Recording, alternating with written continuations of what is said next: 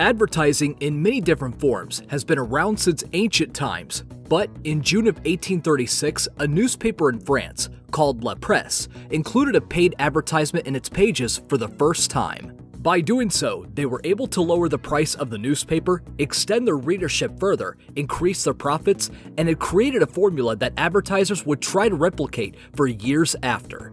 As more products flooded the market and still continue to do so this day, advertisers have had to think way outside the box in order to sell their product and have found unexpected and secretive ways of doing so. Let's find out as we look at the top 10 secrets advertisers do not want you to know. Number 10. Dropping the dollar sign. When looking at the price of a product you want to buy, do you ever think about the presence or absence of a dollar sign? Advertisers certainly hope you're realizing it on a subconscious level, because according to a Cornell University study, removing a dollar sign can actually make it easier for a consumer to buy something at a higher price. The study showed that when removing the dollar sign or currency symbol in front of a menu item, a restaurant was far more likely to sell that item. Similarly, advertisers will manipulate the price of the product to make it seem cheaper. While you may not want to buy something for $5, the same product sold at $4.99 somehow seems more appealing. Through simple gestures like taking a penny off of a product or dropping a dollar sign, advertisers have made much more profit than they would have otherwise gained. Number 9. Trustworthy faces.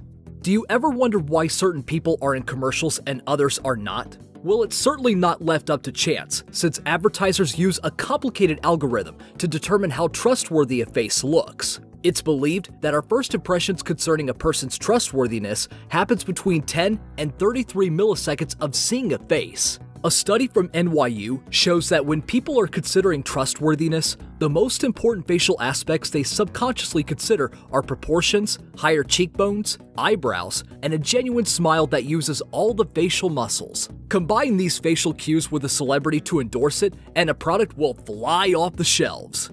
Number 8. Misleading commercials.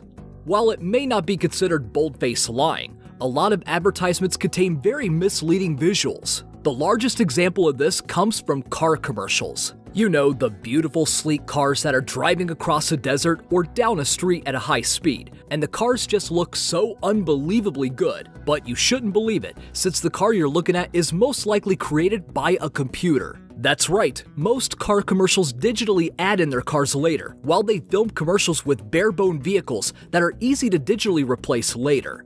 It allows the advertisers to make the car look its absolute best with no bugs splattered on the window or dirty spots on the car. This method also allows advertisers to create an entire ad campaign before the car is technically even ready to sell. This type of manipulation could stretch into nearly every inch of a commercial, even to that shot of a beautiful butterfly on a flower in the detergent commercial. They must have been so lucky to get that shot, right? Wrong. The poor butterfly was placed in the fridge to calm him down so he could slowly wake up while they filmed him.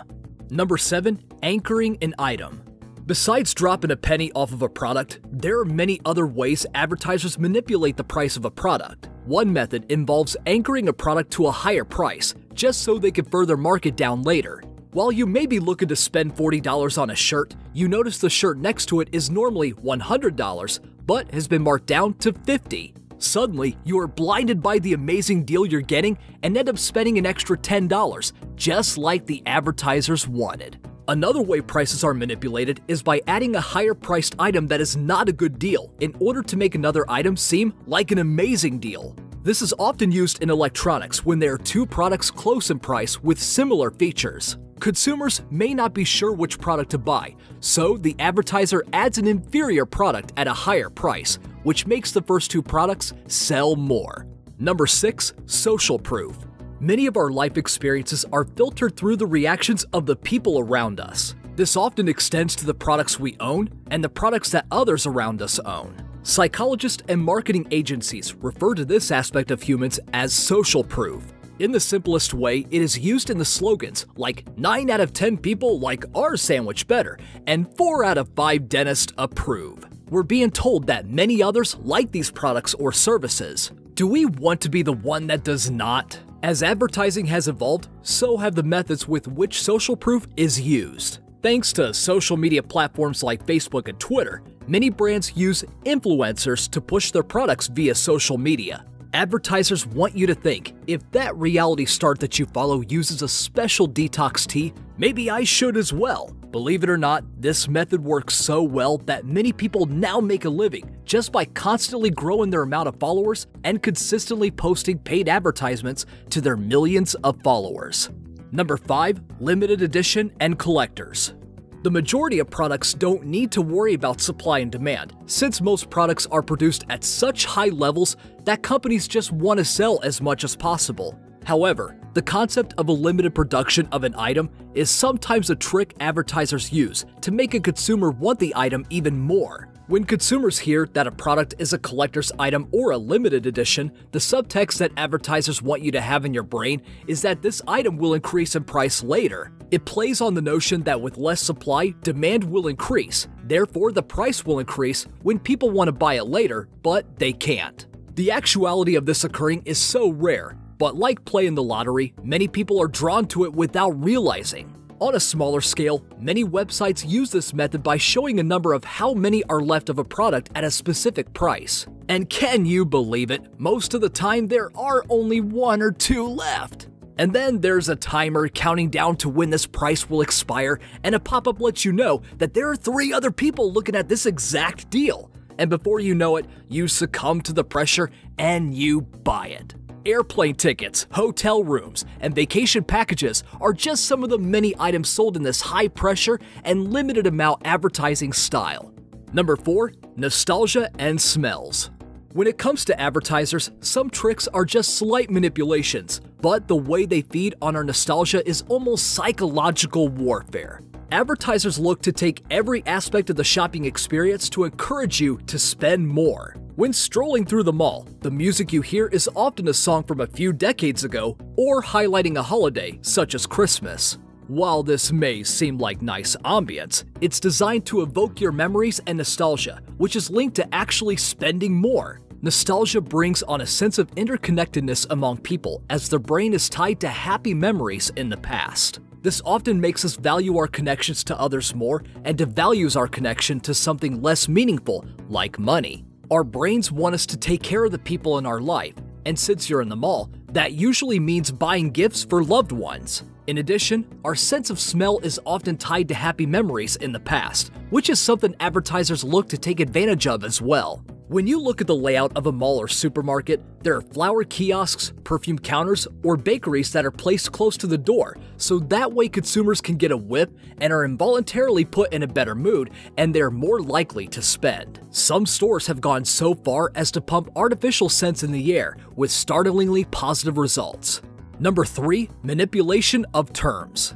Sometimes in order to sell a product, advertisers need to fudge the facts about that product, or at least present them in a smart way. Advertisers have to focus on the design of a package and its ability to lead your eyes away from the revealing information that they don't want you to see. A prime example is Pringles. Everybody knows them, and their marketing and packaging is very consistent and memorable due to their potato chips not being served in a bag. However, if you can get past the fun logo and bright colors, you would see that Pringles are actually only 42% potato. Also, when you look at packaging for single slices of cheese, you're often distracted by the benefits, such as high calcium content written in a fashion to disguise the fact that what you're eating is actually a cheese product, not technically cheese, as it's less than 51% real cheese. Products like these often have their terms manipulated and placed far away from a brand's logo or what they want you to think the product is.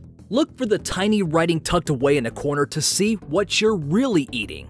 Number 2. Sell twice as much.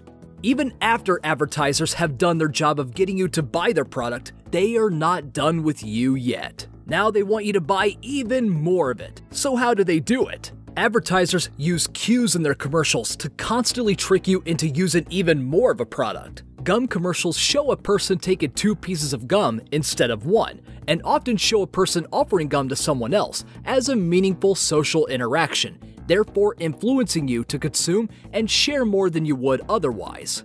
Another example, laundry detergents have started selling concentrated versions of their products and put very subtle markers on the cap to show you that you don't need to use as much as you normally would. However, commercials tend to show a happy, smiling person dumping tons of detergent into the washer without measuring it, which leads many people to do exactly the same thing. Even shampoo bottles would recommend you use their product twice to get the best results. But as most people know, that's not necessary. Advertisers will also work to create a legend around their products that can help increase sales even if it is not true. However, if it is true, that's even better. Case in point, the craze of dropping Mentos in Diet Coke that became an absolute legend online. Millions of people heard this legend and had to see if it was true, thus spending millions of dollars on unneeded soda and candy. Number 1. Food photos.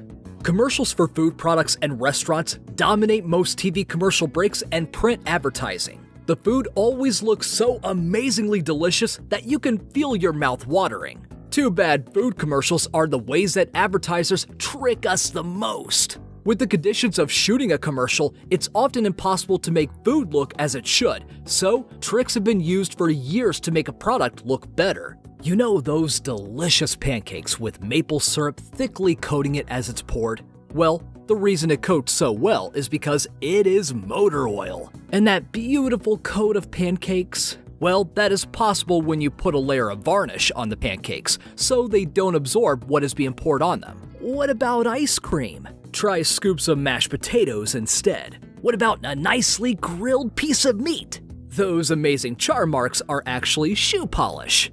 Ever wonder what makes fruit and vegetables shine so gorgeously? Unfortunately, it is spray deodorant.